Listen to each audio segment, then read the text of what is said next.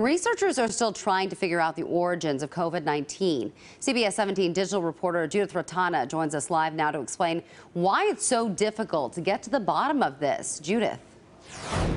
Well, a researcher at Duke says what we know right now is that the virus that causes COVID-19 evolved from a virus that came from bats. What they're trying to answer is where and when did the virus decide humans would be a better host?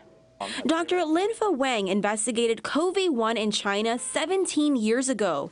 He's now trying to find the origins of COVID-2, the coronavirus. Three possibilities: the virus brought to Wuhan by a human, by animal, or by frozen food. And I would rank the frozen food as number 3. No conclusive answers came from a World Health Organization investigative team. The ongoing pandemic and the political sort of environment is not conducive to this kind of research, but that's only a minor part. The biggest reason? It's scientifically difficult. We are amazingly careless in moving species around the world. We have almost no screening when people transport species. Humans are transporting animals quicker than ever before, making it a challenge to retrace our steps. If a person or an animal or a food product harbors a novel virus, that can be moved rather quickly halfway around the world and cause a threat to a different population. Ecologists say we should consider limiting wildlife trade and the exotic animals we eat.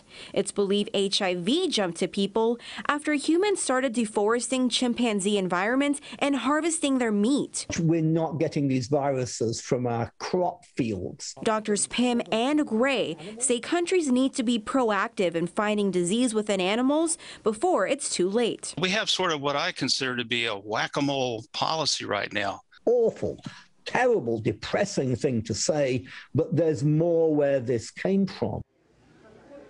Well, scientists still can't say how long it will take to pin down where this virus took root. It took 2 years to find the origins of SARS, but 50 years after Ebola emerged, we still don't know exactly where it started.